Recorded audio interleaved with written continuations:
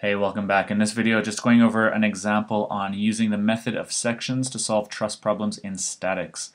So this is useful if you've been asked to solve for just a single or a couple internal forces in a truss. For example, if your professor asks you to solve for the internal force in member EG here, if we were to use the method of joints, it would take forever. We'd have to go joint by joint the whole way across. But with the method of sections, we pretty much do it in two quick steps. The first thing that we do is we want to just we want to take a virtual cut and separate our truss into two sides, and we want to make sure that our cut is passing through the member in question, and also that it's only passing through a maximum of 3 members, because in 2D statics problems we have a maximum of 3 unknowns. So I'm just going to pass my section like that, and I'm going to eventually cut this truss into the left-hand side and the right-hand side. Well, the first thing that we want to do before we get to that, I guess, is we'll just want to actually find what the reaction supports are. So we'll go ahead and we'll draw a free body diagram for the whole structure and solve for those. So we have our two applied external forces here, and then we have a horizontal reaction at our hinge and a vertical reaction for A, and we also have our other vertical reaction over here at the roller. Another thing I just forgot to mention was that all of these members are going to be 1 meter long. And then when we have everything 1 meter long and they're triangles, then we get these as equilateral triangles, so we get all these angles in here as 60 degrees. Alright, so that gives us these distances that I've drawn on here in this pink color, and then this is just the 1 times sine 60, so that's just 0.866 meters in height.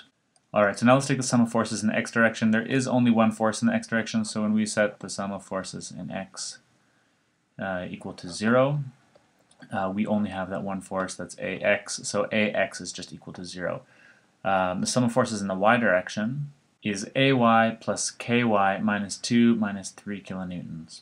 And then the sum of moments about A has these 3 components. So if we just simplify that, we get Fy is 2.8 and then AY is 2.2. Alright, now that we have the reaction supports, what we want to do is we want to redraw our truss. We can bring it down here. And we had a section passing through it like this that we were considering. So what we want to do is we want to just pick the left-hand side or the right-hand side and cut it in half and just draw the free body diagram of that side. So I'm going to pick the left-hand side. You can pick either, but this is the free body diagram once we remove the other side. And now all we have to do is take the sum of forces in the x direction, the sum of forces in the y direction, and the sum of moments about some point, and then we can solve for these 3 unknowns. You'll notice that these are the internal forces, and I have drawn them in tension. We use that as a sign convention so that when we solve for our answers, if we get a positive answer, we know that that member is in tension, and if we get a negative answer, then we know that that member is in compression.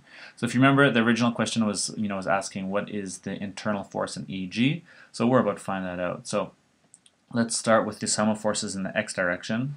But there's not enough information here. There's too many unknowns, so then the next thing we're going to have to do is write out the expression for the sum of forces in the y direction.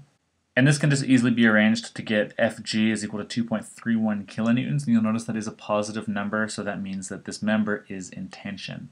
Now at this point, our unknowns are still Eg and Fh, so we're going to have to do one more step by solving for the sum of moments about point A. So you'll see I've always written the magnitude of the force times the distance, and the distance here is in brackets, so this 2 kilonewtons here, that's 2 times 1 meter. Fg sine 60 is the y component of this force, and the distance from A to the perpendicular distance to the line of action of that force is 2.5 meters. We would also need to break out the x component of this force because its line of action would come over here. So we have Fg cos 60 and then times that perpendicular distance to that line of action of the force. And then same for Fh, we have the magnitude of the force here times the distance of that perpendicular distance to the line of action of that force again.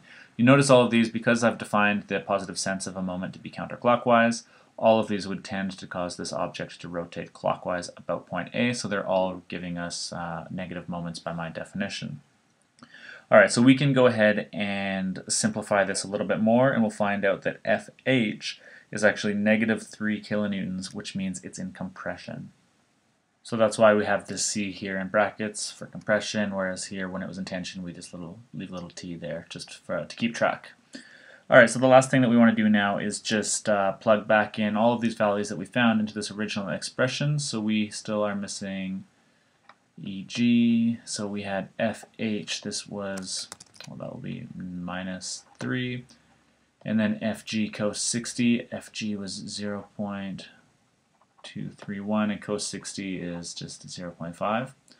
So that's all equal to 0, and when we just solve for EG, we get that our EG is 2.88. What was that? 2.885. 2.885. That comes out as a positive number. So that was kilonewtons, and because it's positive, that means we've correctly assumed that it's an intention. And there we go. We've actually solved the problem now that we were looking for. So we'll put the answer there. This is a much faster method than had we used method of joints and gone through and solved every joint up until that point. So there you go. I will catch you guys in the next video, and we'll go over one more example on using the method of sections.